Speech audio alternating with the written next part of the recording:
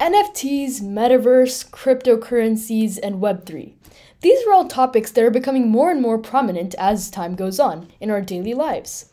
Now, I've always wondered what NFTs are and how people are making millions of dollars just by a digital piece of artwork. Well, I've decided to research on NFTs and how you can actually make your own NFT at home. So now let's get into it. First of all, I'm going to show you what NFTs are and the use cases of NFTs, how people actually do use them in real life. Then we'll get straight into the demo of actually creating our own NFT. We're going to use OpenSea, which is a common trading website for NFTs. And first of all, we're going to create a collection, which is basically just like a folder for all of your NFTs. Then we're going to make our own NFT with the name and image. Then we're going to have to connect our own wallet so that we can receive money whenever people buy our NFT. And we're going to do the final steps. So let's get into it. First of all, what are NFTs? Well, NFTs actually stand for non-fungible tokens. Now, this just means that an NFT is a token that you can collect. And when I say non-fungible, that means it isn't fungible, meaning that each token is unique and can only be owned by however many tokens are minted by the creator digitally. And we're actually going to mint our own number of tokens today. Now, these tokens are just digital assets or data that are stored in the blockchain as data. Now, the blockchain is just a system for recording data with a bunch of features to make it transparent and unhackable. It's basically just a digital ledger of data that's distributed across a bunch of all the computers on the network instead of just one main computer that could get hacked and then everything else would get hacked. Instead, the data is on all the computers, so that even if you hack one of the computers, then all of the others still have the data. Now, the data is stored on what are called blocks, which are chained together, hence the name blockchain. Now, whenever you buy an NFT, just that no one else can claim it, you get a proof of ownership of the NFT, so that you know who actually owns it. Now, a question I had when I was first researching was that couldn't people just copy and paste the image of the NFT, and if they wanted it? Well, yes, technically you could copy and paste the image, but the people who do actually buy NFTs with their money buy it for the ownership of it, or the proof of ownership, rather than the physical aspect of it. For example, if you went to like an art exhibit or something, you could just take a picture of a painting there, but you still don't really own it. That's where the proof of ownership comes in. And yeah, that's just a basic, simple explanation of what NFTs actually are. Now, what are the use cases of NFTs, and what types of NFTs actually are there? Well, the first use case is music. So I'm going to go to OpenSea to actually show you guys. So if we go to OpenSea.io, this is just a common trading facility for NFTs. So you can see discover, collect, and sell extraordinary NFTs. And then as you can see, there's already some of the notable drops, it says. But if I go to explore collections, then collections, like I said, it's just like a folder of different NFTs. So here we have trending, top, art, collectibles, domain names. First, I'm going to show you music. I've just collected the 4 main NFT types just so that you guys can see. So as you can see, there's a bunch of collections of, like, for example, if you see Snoop Dogg, if we click on that, then you can see there's a bunch of NFTs for that you can actually buy. Then if we see, for example, you can see the Duck Song meme. So there's a bunch of NFTs for that also that you can actually buy. These are just scenes. So as you can see, music is one of the NFT types that people actually do buy, and it's one of the most popular. Then the next NFT type is in-game assets. So now lots of games owners and creators, they create NFTs of in-game assets that you can collect so that people buy the NFT and also they go to the game. And you can see these in many different places, in many different categories over here. The next type of NFT is the most popular, that most people actually buy, and it's one of the most expensive also. So artworks and collectibles. So you can see that in these two over here, art and collectibles.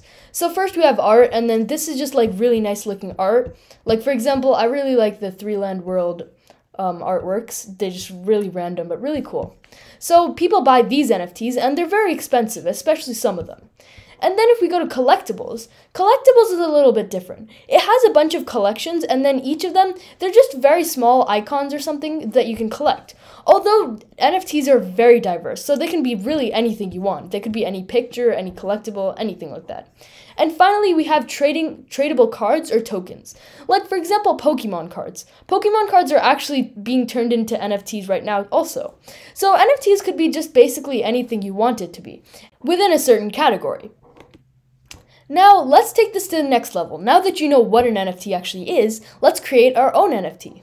Alright, so now I'm going to go to OpenSea, the NFT marketplace. So that's OpenSea.io. And as you can see here, we have all of our NFTs that we can buy.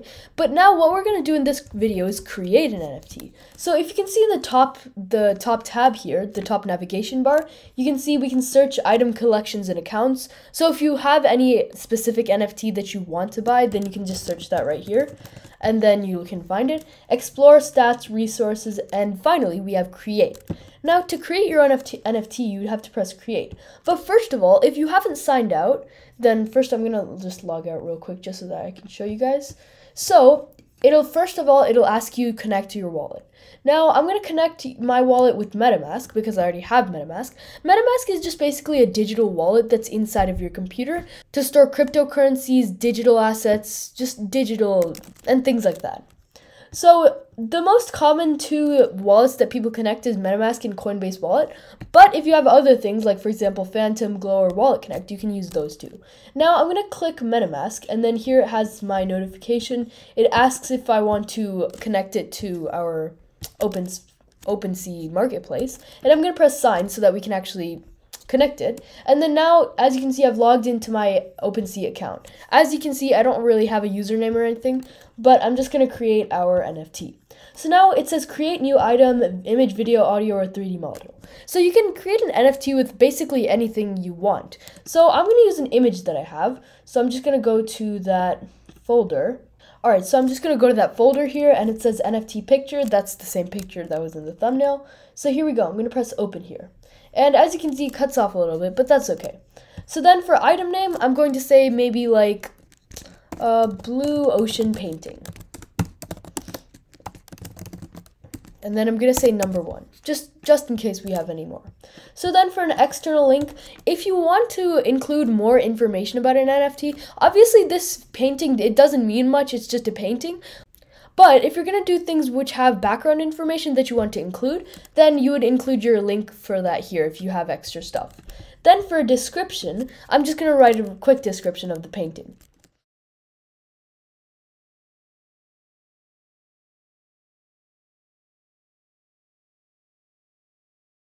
Alright, so there's just a quick description I just wrote about the painting, and you can write anything you want. You can like link other things, you can do whatever you want in the description.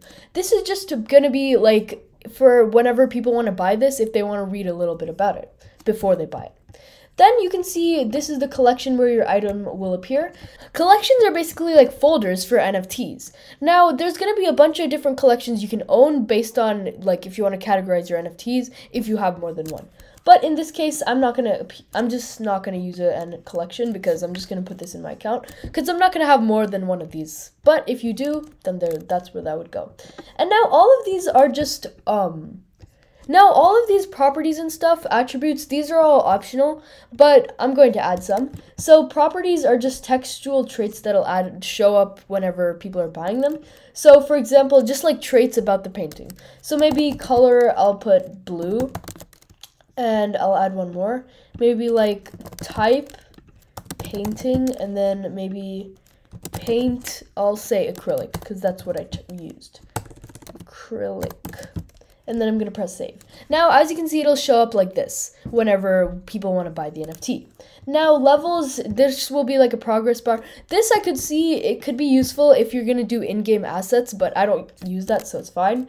Stats, numerical traits, I don't really have any stats for this painting. And then all of this stuff we don't need. These are all optional, but it helps to add more and more traits so that people will look up to your painting more and more whenever they want to buy it. Now for the blockchain, I'm going to do Polygon blockchain because that's just a blockchain that works with Ethereum. And then for the supply, I'm going to do maybe like, maybe 10. So 10 NFTs will be created of this painting.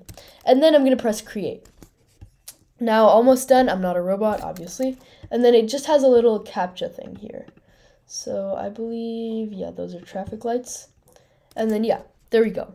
So now it should create us our NFT of that painting. All right, so it's saying please wait. And, oh. All right, let's see what this is. I'm just going to go back, and yeah, if I reloaded the page, then there we go. So as you can see, it's an untitled collection because I didn't create a collection yet. But here we have Blue Ocean Painting number 1. And here you can see we have the description, the properties, everything. So you can see in everything, all of the traits, we have that. And then obviously we have the real NFT. Now, this is just on our side, but if we want it to be available to people everywhere so that they can actually buy it and we can actually earn money, then what we're going to need to do is press sell. Now, I'm going to list this item, which is Blue Ocean Painting number 1. I'm going to list this for sale on the OpenSea's marketplace. So quantity, I have 10. So I'm going to sell maybe like 5 for now. So price per unit, this is in Ethereum, and Ethereum's like $1,000, something around that much price. So I'm going to put 0.004. Let's see how much money that is. Yeah, that's $7.36. Maybe I'm going to do like 0.005. Yeah, that's $9. So for duration, if you want it to like end in a certain amount of time so that people have a certain time limit to buy it, then you can do that. I'm just going to keep it as 1 month, which is the default. And then it says fees. Listing is free. Once sold, the following fees will be deducted, which means that whenever someone buys it, they'll take 2.5%, which isn't that much. That's okay. And I'm just going to press complete listing. So it says unlock selling functionality, submit a transaction with your wallet. This is just standard procedure so that we can actually create our Ethereum, so that we can actually set up our wallet with our NFT so that we can actually sell it. So I'm going to press unlock here, and then you can see MetaMask notification, and it's nothing. It's just saying that we need to sign this. So I'm going to press this down arrow and then sign, and then hopefully it works. Let's just unlock the selling functionality. All right.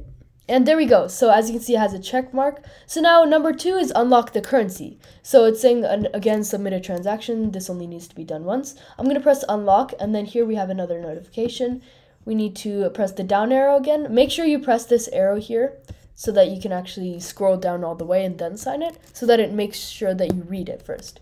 So then I'm going to press sign, and then it should work after a bit. All right, there we go. So that one worked also. And now the last thing we need to do is switch our wallet's RPC to the Polygon network by pressing switch here.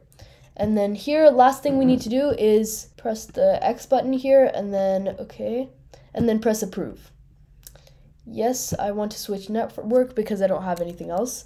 And then I'm just going to press sign so that I can sign the message with the wallet. Finally, we're going to press the down arrow one last time and press sign. Then, yeah, there we go. So as you can see, our NFT is listed. Now, I'm going to copy the link real quick. But then if I go to my profile, then here you go. Oh, wait, let me go out. Okay, so here we go. So we have our unnamed collection because obviously we didn't make a collection name. But if you're going to do that, then there you go. And then finally, we have our NFT right here listed on the market. So we have Blue Ocean Painting number 1. And obviously, no one actually bought it yet because I just listed it. But if you'd like to buy it, you can actually buy it. I'll put the link in the description right now. And so I'm going to go back to regular OpenSea, and I'll actually open up the link because I copy-pasted the link. And here we go. So OpenSea, yeah, there we go. We have our Blue Ocean Painting number 1. And then this NFT, the current price is $9.20 per NFT. And yeah, this is now a digital asset that I own on the OpenSea market. Now, it was a really cool thing that I can create my own NFT, and you can even create multiple as part of a collection. So there you go. That's how to create your own NFT on the OpenSea marketplace. Alright, so that was creating our own NFT on the OpenSea marketplace, so that we can buy and sell our own NFT in our collection. Now, I'm going to be making more of these such Web3 crypto NFT related videos, so stay tuned for those. Thanks very much for watching. If y'all had any doubts, please comment down below. I'd love to help you out if you're stuck with any NFT related questions or issues. Please like, subscribe, all that jazz. Until then, you can learn anything.